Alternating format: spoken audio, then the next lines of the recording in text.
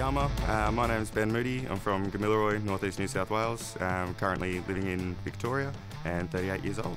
Probably the last decade and a half I was employed by government to yell at racists, cultural awareness training. And through that time frame, I think copped a lot of ignorance, a lot of racism, a lot of abuse, a lot of lack of support.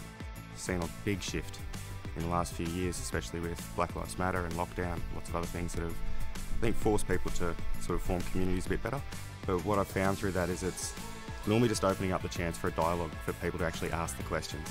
I think we find a lot more accidental sort of racism is where it comes across from, or people just not being certain or confident.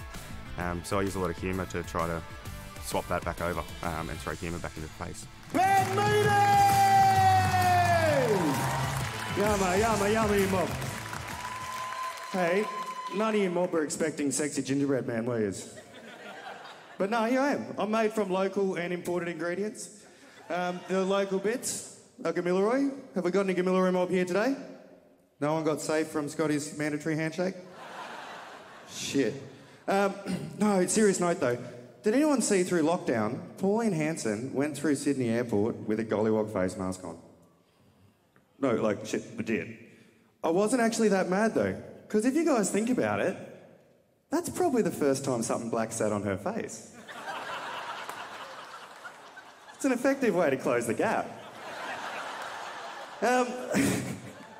So, through lockdown, it was pretty brutal for all of us, but I got this chance to hang out with my uncle at the end of lockdown on one of those headlands just out here. And it was one of those beautiful moments. He was telling me about the dreaming animals that were in the area, all the plants and the animals there, how they're all interconnected, and plants and animals have an interconnection. Talk to blackfellas, we can teach us some things. But he was telling me that pig face, you can eat it. You guys all know pig face? It's like a pink succulent, grows on the beaches everywhere across Australia. Well, not only can you actually eat it, but white fellas, positive news for you. You guys don't have to do any borderline weird-ass kinky behaviour on the beach anymore and piss on each other when someone gets stung with jellyfish. Just grab pig face and rub it on there. But no sooner had he told me that, these dudes come screaming out of the water. There's a jellyfish! And so, bub, pig face, I'm off. I'm over the sand dunes down, collecting up as much as I can. I get back up to the top of the sand dune, and I look down, and here's Uncle.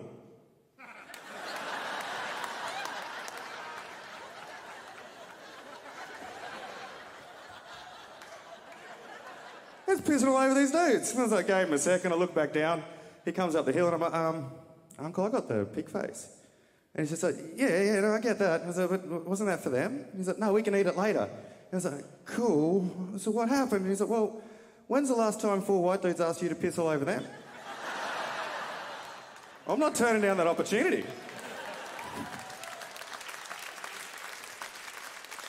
Now, I do have to say that I want to shout out and thank Hawaii for giving us the best Valentine's Day present ever possible. Some of you aren't quite sure what I'm saying. That's the date where we had the first ever act of allyship towards Aboriginal people. They decided to cook. But no, I worked out what actually happened that day, right? So they did a bit of a coup. The plan was, Cook was going to go scare and intimidate a whole bunch of First Nations people. That's worked out well. And they were supposed to run away. They didn't do it, but I worked out why. Now, a conversation happened earlier that day on the boat, and I believe it probably was between either Master Bates and Seaman Staines. And they were sitting there having a bit of a think about who's going to talk to the Hawaiians for them. Now, you know when white fellas are talking to people from another culture, how you start speaking really loud and slow. So this is what happened, right? Master Bates walked up, and he's like, this is Lieutenant Cook. And what the Hawaiians heard was, this you can cook. The rest is essentially fucking history at that point. Now,